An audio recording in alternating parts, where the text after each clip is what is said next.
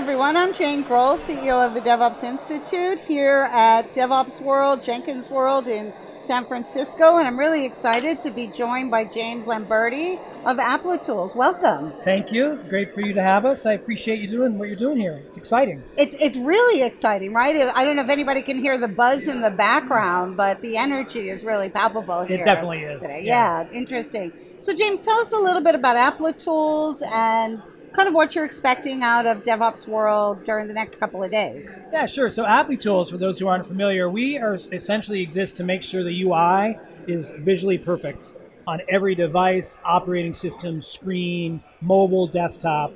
And so that's what we do. And so we actually are a pretty unique entity here at Jenkins World this year. And you know, what do we want out of it? I mean, the theme this year is transform, as you know. And essentially the issue or the problem that we solve for pretty much everyone in this room is digital transformation. So we tie in really nicely. And you know, what digital transformation, I know it's an industry buzzword, but really what that means in a practical sense is, you know, the UI for most brands in the world typically exists now in 500 to 1,000 variations at this very moment in time. I mean, you think about our everyday lives, constantly coming across broken UI, and there is no brand spared. The largest brands in the world routinely have broken UI, and it's, you know, that's really what we're here to transform. Is we can get beyond this now. We've built technology at AppliTools that essentially solves for that problem and ensures a visually perfect world, as the t-shirt says. But you know, the UI is really the user experience, right? Yeah. So, you know, the influence of the interface and how the user perceives that often shapes the perception of the product, right? So what's your experience? What are users really looking for in terms of their UI experience? I mean, I think fundamentally, they want it to work.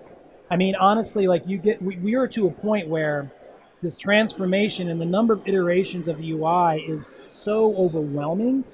R&D and dev teams simply can't get up, and there's some sense of they've given up, and honestly, customers see that. Now, the problem with that approach is that a customer can switch on a dime.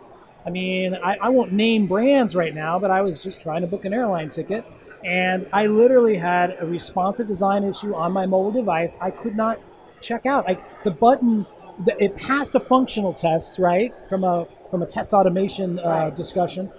I was clicking the button to try to buy the ticket, and it literally was not working, and I needed to get it done. I just switched to another airline. So implications are pretty clear. You can have a UI issue or bug that just looks bad for the brand, like doesn't cast a great impression, but more importantly, you can literally break the customer experience to the point where they just switch on the dime. So, you know, we're in a world and a situation where we can't just give up anymore, and there's no need to give up. Like, you can actually solve for this problem through visual AI, which is what we do. We've actually created a technology that in real time, at scale, inspects the UI, spots the difference between what should be and what is, alerts the R&D team either pre-production or in monitoring, and allows them to fix it.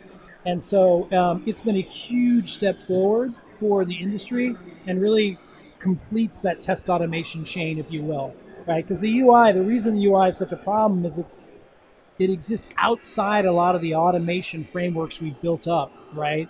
And so we no longer have to suffer this way. And I think that's awesome. I mean, I think the example that you gave really shows that it often can affect the bottom line. Oh, right. Absolutely. So it's not just pretty, right? It's not superfluous. It actually does have a strong influence on brand recognition and everything that's associated with that, which is fantastic. Yeah. So we're here at DevOps World. So do you guys have any announcements that you want to kind of sneak peek us with? No. So I think probably the most exciting thing, and we just announced it a couple days ago, is the world's first UI version control system. And so let me explain what that means. Essentially, we have integrated with GitHub, and we are, for the first time ever, you can actually tie your merge, right? Your branch, your fork, your merge into your GitHub repo to the UI directly. So you're seamlessly linking the UI to that particular code merge and tracking that history, you know, forever.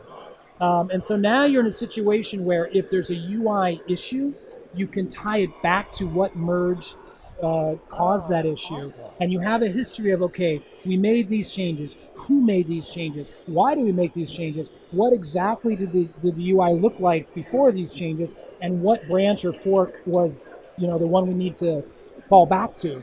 And so that's just, it's actually a really extraordinary and simple concept. But for us to have the visual tied to that code build is transformative for how we deal with this problem I was just describing around digital transformation.